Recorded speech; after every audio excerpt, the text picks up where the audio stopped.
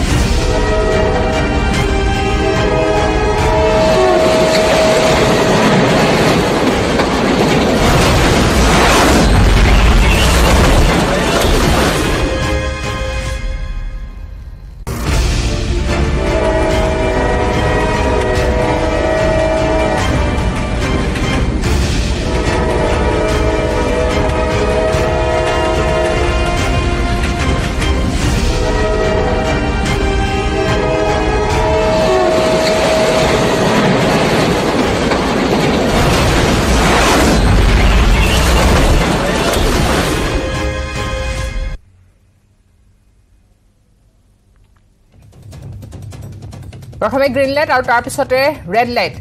control ৰুমৰ খেলিমেলিৰ বাবে ভুল সিগনেলৰ বাবে সংঘটিত হ'ল এই ইমান ডাঙৰ ৰেল দুৰ্ঘটনাটো ৰেলৱেৰ কন্ট্ৰোল ৰুমৰ তথ্য আহি পৰিছে নিউজ 18 হাতত কৰমণ্ডল এক্সপ্ৰেছৰ সিগনেল ভুল হৈছিল যাৰ ফলত এই দুৰ্ঘটনাটো সংঘটিত হয় প্ৰথমে গ্ৰীণ লাইট তাৰ পিছত ৰেড লাইট লুপ লাইনত পূৰ্বৰ পৰা মালবাহী ৰেলখন আছিল যাৰ ফলত দুৰ্ঘটনাটো সংঘটিত হয় কন্ট্ৰোল ৰুমৰ সকলো তথ্য আহি পৰিছে নিউজ 18 হাতত প্ৰথমে গ্ৰীণ লাইট দিয়া হৈছিল আৰু তাৰ পিছত ৰেড লাইট দিছিল সিগনেল নোপোৱাত লুপ লাইনত প্ৰৱেশ কৰিছিল ৰেলখনে আৰু লুপ লাইনত পূৰ্বৰে পৰা আছিল এখন মালবাহী ৰেল ফলত এই দুৰ্ঘটনাটো সংঘটিত হয় কৰমণ্ডল এক্সপ্ৰেছৰ সিগনেল ভুল আছিল যাৰ ফলতে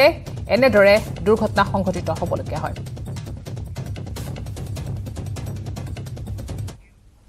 দুৰ্ঘটনাৰ পিছতে ওড়িশালৈ ৰাওনা হৈছে প্ৰধানমন্ত্ৰী নৰেন্দ্ৰ মোদী ৰেল দুৰ্ঘটনাৰ বোজ ল'ব প্ৰধানমন্ত্ৰী মোদীয়ে ওড়িশালৈ ৰাওনা পশ্চিমবংগৰ মুখ্যমন্ত্ৰী মমতা বেনাৰ্জী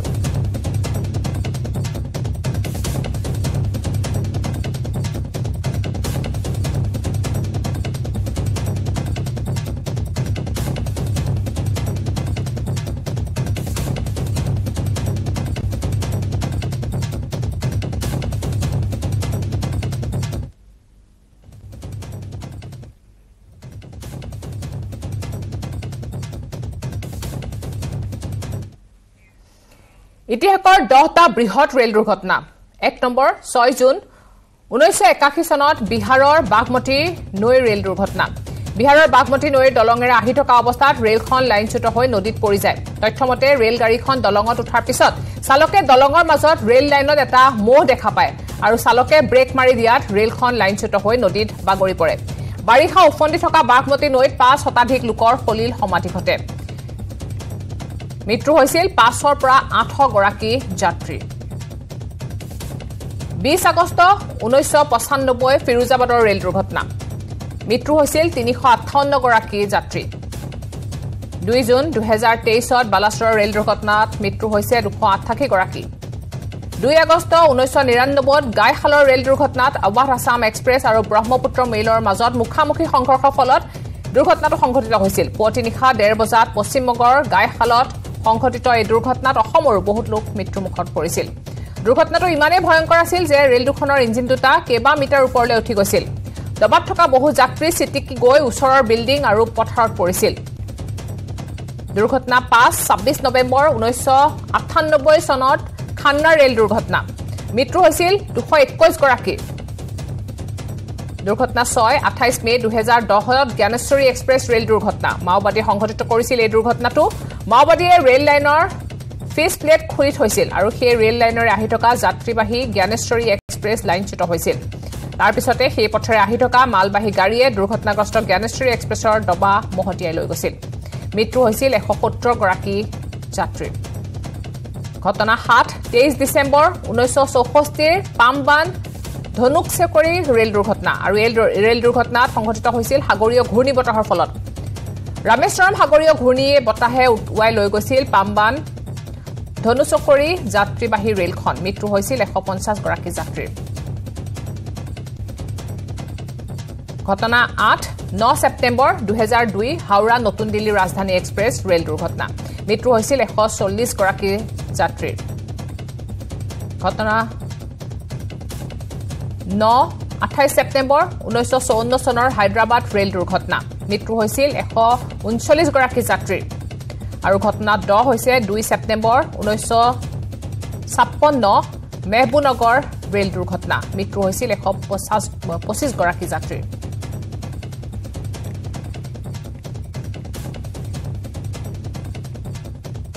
ट्रैजिक एक्सीडेंट है ये और सभी दिवंगत आत्माओं के साथ हमारी प्रार्थना है कल रात से कंटिन्यूअसली रेलवे एनडीआरएफ एसडीआरएफ और राज्य सरकार सभी मिलके रेस्क्यू का ऑपरेशन कर रहे हैं कंप्लीट मोबिलाइजेशन किया गया है इधर बालेश्वर की तरफ से उधर भुवनेश्वर की तरफ से कंप्लीट मोबिलाइजेशन किया है टाटानगर से सब जगह से मोबिलाइजेशन किया है ताकि मैक्सिमम इस तरह की बड़ी ट्रेजेडी में जितना एफर्ट लगाया जाए उतना कम होता है उन सभी परिवारों के साथ मेरी प्रार्थना है जिनके परिवार का मेंबर इस ट्रेजेडी में चले गए और सभी जहां पर भी best possible health care facility होगी चाहे कटक में भुवनेश्वर में एम्स में इधर कलकत्ता में कहीं पर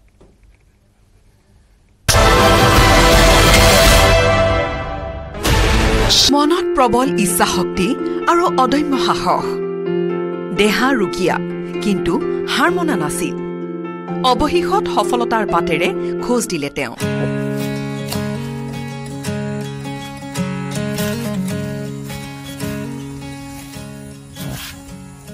জামুগুৰিহাটৰ চামধৰা গাঁৱৰ এজন আদৰ্শ কৃষক শৰৎ বৰুৱা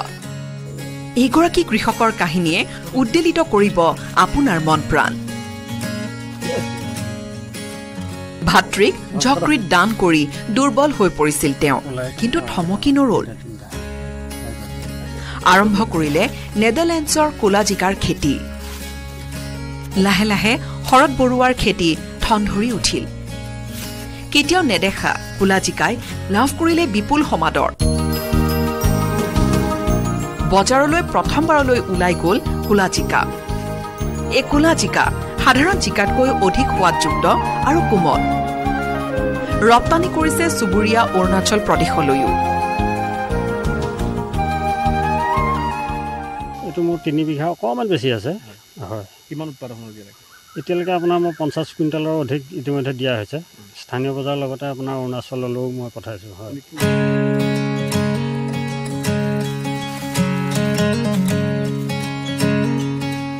অসুস্থ দেহাৰে খেতি পথাৰতে লাগি থকা আদৰ্শ খেতিয়ক শৰৎ বৰুৱাই কেৱল কোলাজিকাই নহয় ষ্ট্ৰবেৰী উন্নত জাতৰ হালধীয়া ৰঙৰ তৰমুজৰো খেতি কৰিছে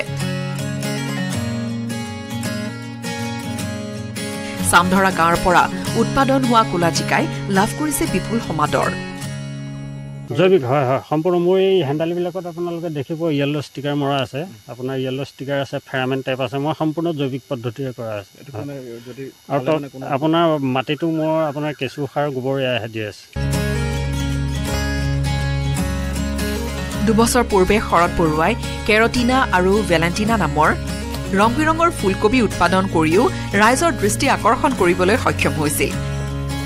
উল্লেখযোগ্য যে এবছৰ পূৰ্বে নিজৰ ভাতৃক যকৃত দান কৰি পুনৰ কৃষি কৰ্মলৈ উভতি অহা শৰৎ বৰুৱা এতিয়া যুৱ প্ৰজন্মৰ বাবে হৈ পৰিছে আদৰ্শ স্বৰূপ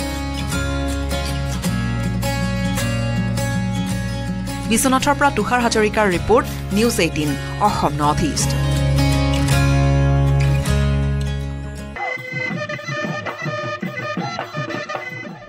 ৰহন চৰিব ঐতিহাসিক ৰংঘৰৰ সপোন পূৰণ হ'ল অখিল গগৈৰ 150 কোটি ব্যয়েৰে ৰংঘৰে পাব নতুন ৰূপ তলাতল ঘৰক লৈও চৰকাৰে ল'ব প্ৰকল্প সপোন পূৰণ হ'ল শিৱসাগৰৰ বিধায়ক অখিল গগৈ ৰংঘৰক নতুন ৰূপ দিয়াৰ সপোন আছিল বুলি কৈ ৰংঘৰৰ প্ৰকল্পক লৈ মুখ্যমন্ত্ৰীয়ে দেখুওৱা সদিচ্ছাক ভূয়সী প্ৰশংসা বিধায়ক অখিল গগৈ এই প্ৰজেক্টৰ কাৰণে ধন্যবাদ দিছো বাকি যুদ্ধ অব্যাহত থাকিব আগতে যুদ্ধ অব্যাহত থাকিব এই প্ৰজেক্টৰ আমাৰ সমষ্টিত কৰাৰ কাৰণে ইমানখিনি পইচা দিয়াৰ কাৰণে তাকো মোক মাইনাস কৰিবৰ কাৰণে পইচা দিয়াৰ কাৰণে মই তেখেতক ধন্যবাদ জনাইছো 10 মিনিট মুকলি হ'ব ৰংঘৰ প্ৰকল্পৰ নিবিদা ৰংঘৰতকৈ যাতে প্ৰকল্পত নিৰ্মাণ হ'বলগীয়া আন ভৱন ওখ নহয় তাৰ বাবে মুখ্যমন্ত্ৰীক পৰামৰ্শ আগবঢ়াইছে অখিল গগৈয়ে ৰংঘৰত থাকিব অসমৰ সমাজ জীৱনৰ প্ৰতিফলন ঘটোৱা সকলো সমল সুকাফা প্ৰমত্ত সিংহকে ধৰি আহোম ৰজাসকলৰ থাকিব প্ৰতিমূৰ্তি ৰংঘৰত থাকিব ফুড কোৰ্টত থাকিব জনজাতীয় খাদ্য সম্ভাৰ আমৰলিটোপ গাহৰি মাংস আদিও থাকিব ফুড কোৰ্টত তাৰপিছত আটাইতকৈ ইম্পৰ্টেণ্ট যেটো আৰ্টিজান ভিলেজ যেটো বনাব খোজা হৈছে তাৰ ডিজাইনটো এতিয়া অসমৰ বিভিন্ন জনগোষ্ঠীৰ ঘৰৰ ডিজাইন কৰিব খোজা হৈছে মানে গোটেই অসমৰ গোটেই সমাজ জীৱনটো আমি খুব সুন্দৰভাৱে যেটো আমি অৰ্কিড পাৰ্কত দেখুৱাইছো তাতকে আৰু বেছি পইচা খৰচ কৰি গভৰ্ণমেণ্টৰ ফাণ্ড ব্যৱহাৰ কৰি আমি এটা সৰ্বাংগ সুন্দৰ এটা আৰ্টিজান ভিলেজ তাত তৈয়াৰ কৰিব খুজিছো যাতে পৃথিৱীৰ যিকোনো এজন টুৰিষ্টে আহি শিৱসাগৰত অসমীয়া জাতিটোক ভালকে বুজি পায় থাকিব নোৱাৰিব হাজ ৰহি আদি পানীয় কিয় থাকিব নালাগে জনজাতীয় পানীয় তাৰো কাৰণ কলে অখিল গগৈয়ে গেলা মদাহীৰ কাৰণে নাৰাখে জনজাতীয় পানীয় ফুড কোৰ্টখন মই কৈছো আধুনিক খাদ্যও থাকিব তাতে দেই এনেকুৱা নহয় যে মমো নাথাকিব এনেকুৱা নহয় যে তাত চাওমিন নাথাকিব এনেকুৱা নহয় যে তাত কোকা কোলা নাথাকিব সব থাকিব কিন্তু হাজটো খালি বাৰণ কৰা হৈছে ৰহিটো নহলে আমাৰ গেলা মদাহী কিটাই গৈ বহি থাকিবগে আমাৰ লোকেল কিটাই গৈ এটোৰ বাহিৰে বাকি সব বিলাক আমৰলিটো থাকিব পাৰে এনেকুৱা ধৰণে আমি ট্ৰেডিশনাল খাদ্যৰ ব্যৱস্থা কৰিব খুজিছো ৰংঘৰ প্ৰজেক্টৰ দৰে তলাতল ঘৰৰ বাবেও প্ৰজেক্ট লোৱাৰ বাবে অখিল গগৈয়ে আহ্বান জনোৱা পদক্ষেপটো মুখ্যমন্ত্ৰীৰ সঁহাৰি মুখ্যমন্ত্ৰীয়ে ক্ৰেডিট ল'ব বুলি শংকিত অখিল গগৈ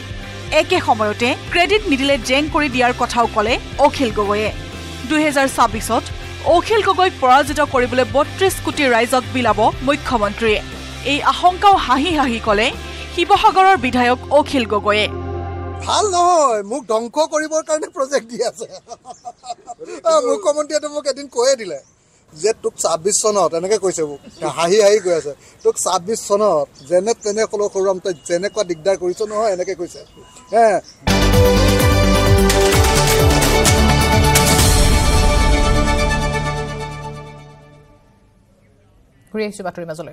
জখলাবন্ধা আৰক্ষী থানাত হাজিৰ হৈছে এছআই আভাজ্যোতি ৰাভা জুনমণিৰ মাতৃৰ গোচৰৰ ভিত্তিত থানাত হাজিৰ হৈছে আভাজ্যোতি সোধা পোছাৰ অন্তত যাবলৈ দিয়া হয় আভাজ্যোতি ৰাভাক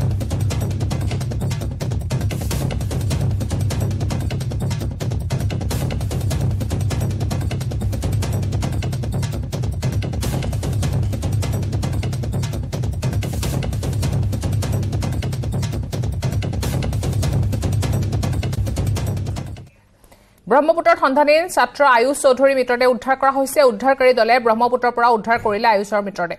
বন্ধুৰ সৈতে গা ধুবলৈ গৈ নিখোজ হৈছিল আয়ুষ মৰণোত্তৰ পৰীক্ষাৰ বাবে জিএমচিএইচলৈ প্ৰেৰণ আয়ুষৰ মিত্ৰ আয়ুষ চৌধুৰী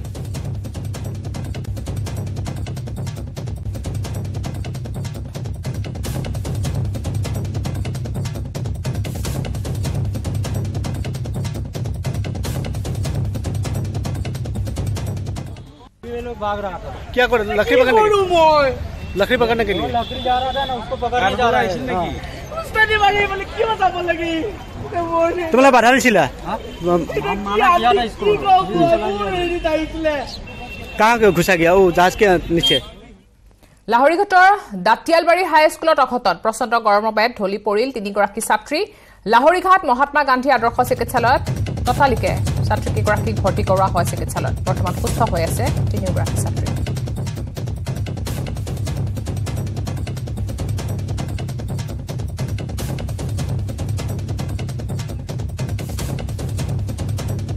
গৰমৰ বাবে ইটোৰ পিছত সিটোকৈ অঘটন সংঘটিত হৈছে ছাত্ৰ ছাত্ৰীসকলে গৰমৰ বাবে পাঠদানত অসুবিধা হৈছে প্ৰচণ্ড গৰমৰ বাবে ঢলি পৰিছে বিভিন্ন বিদ্যালয়ত সংঘটিত হৈছে এনেদৰে ঘটনা আৰু তিনিগৰাকী ছাত্ৰীও ঢলি পৰিছিল লাহৰীঘাটৰ দাতিয়াবাৰী হাই সংঘটিত হৈছে হাইস্কুলতো এনেদৰে একে ঘটনা সংঘটিত হৈছে প্ৰচণ্ড গৰমৰ বাবে ঢলি পৰিছে ছাত্ৰীকেইগৰাকী বৰ্তমান সুস্থ বুলি জানিব পৰা গৈছে চিকিৎসালয়ত ভৰ্তি কৰোৱা হৈছিল ছাত্ৰীকেইগৰাকীক কিন্তু বৰ্তমান স্বাস্থ্য সুস্থ বুলি জানিব পৰা গৈছে পঞ্জুকে সংযুক্ত হৈছো পৱনজ্যোতি ডেকাৰ সৈতে পৱনজ্যোতি আপোনাৰ পৰা সবিশেষ জানিব বিচাৰিছো নিশ্চয়কৈ প্ৰিয়ংকা ৰাজ্যত এতিয়া আচলতে প্ৰচণ্ড তাপ আৰু তাপৰ ফলতে আচলতে গোটেই ৰাজ্য এতিয়া পানী মধুসূদন দেখিছে এইখিনি সময়তে লাহৰীঘাটৰ দাতিয়ালবৰীত আচলতে স্কুলীয়া ছাত্ৰী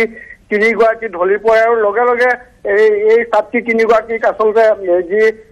মহাত্মা গান্ধী আদৰ্শ চিকিৎসা স্বাস্থ্য কেন্দ্ৰ আছে তালৈ ততাতৈয়াকৈ শিক্ষকসকলে লৈ যায় আৰু বৰ্তমান কিছু যি তিনিগৰাকী ছাত্ৰী স্বাস্থ্য পৰীক্ষা অন্তত চিকিৎসকে জানিবলৈ দিছে যে তেখেতসকলৰ শৰীৰটো কিছু ভাললৈ আহিছে আৰু এই সমগ্ৰ ঘটনা আচলতে যি তাপমান বৃদ্ধিৰ ফলতে হৈছে বুলি চিকিৎসকে জানিবলৈ দিছে আৰু বৰ্তমান এই যি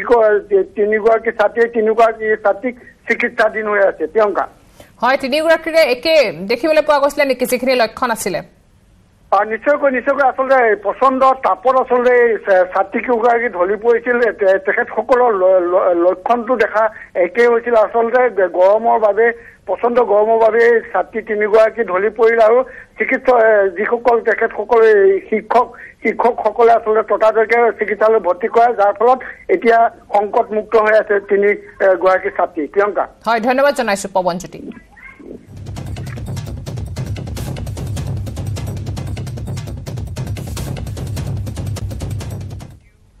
খবৰ আৰু আছে কিন্তু তাৰ আগতে এটা সৰু বিৰতি